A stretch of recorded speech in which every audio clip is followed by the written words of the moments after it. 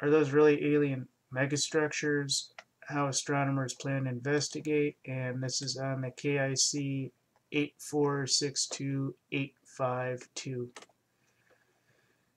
This is coming from Science Dump. This is actually coming from Popular Science. Popular Science does not want to actually come out and say, oh yeah, there's alien civilizations, and people are actually investigating, and then they'll kind of say it at the end, but we'll see what they're saying. Sky Watchers noticed something bizarre. They're referencing the Kepler 1480 light year away 8462852, and they go into the rant about, yay, could be. Perhaps a star's light is being blocked by huge pieces of alien architecture. They got to break them in. So we're getting something good from Andrew Simeon, a scientist with Berkeley SETI Center. Mysterious objects are blocking up to 20% of the starlight, which is much more than Jupiter-sized planet would block. And basically, Simeon and two other astronomers have suggested an alternative explanation that may be less likely than comets. Well, you know what? Here's a situation that I don't really care about. One, people are intrigued about this, and they haven't been intrigued about other things. And I've seen this equation, and there are ways to basically cancel out this equation. The Drake equation, ladies and gentlemen, leads to a false positive. They talk about the Dyson spheres. I've already done this. Looking for evidence. They used a Green Bank telescope in West Virginia, and they'll be competing with other scientists who want to use giant telescopes to answer other research questions. If their application is selected next year, the team will point the telescope 100-meter dish toward KIC 8462852 and scan radio signals for emitting that region. So, ladies and gentlemen, let me explain something to you. I know I didn't read everything, but that part's important.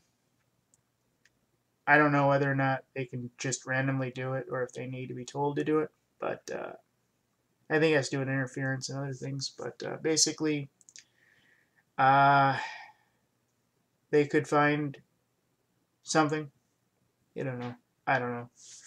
I think the government already knows, and that's why I did that one on the Air Force, giving the SETI permission to pick up their ET stuff, or at least their civilian ET stuff. So that's what that's about. So that's Popular Science. That's coming from Science Dump, digging deeper into the behavior of KIC 8462852.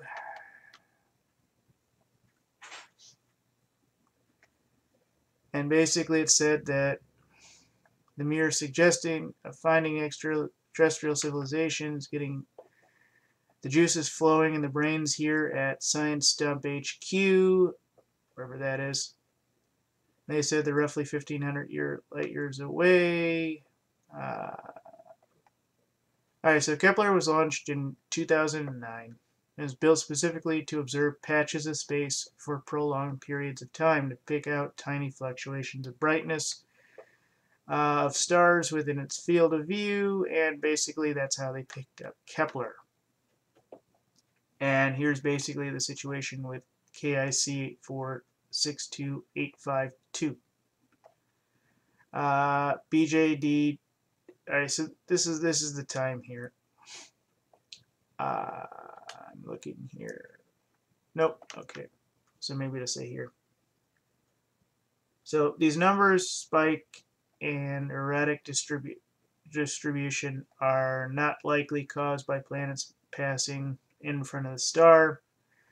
What does that explain? Candidates include a disk of stellar debris surrounding the star, which with large chunks passing between it, causing irregular fluctuations. You get the idea. But KIC 8462852 is at least a mature star, or whatever it is. And it is 1.5 times the mass of the sun. I'm not certain if they're watching the star or what's in front of it. Obviously, it's what's in front of it or what they believe to be near it. And I've been doing a lot of kind of minor research on this, and I've kind of just been noticing some weird things and some of the science fiction in the 90s, how it was mentioning this, you know.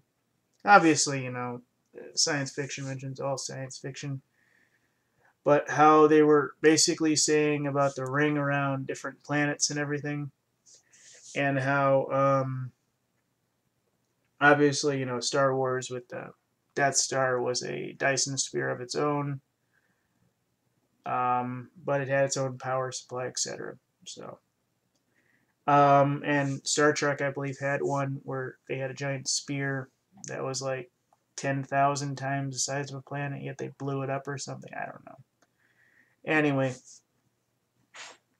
so they're getting more information on this, and I would put this probably, yeah, see, they mentioned Star Trek in that episode, and definitely, or generally. And I would just keep watching this. I've already done one. This is like an update. So, thank you.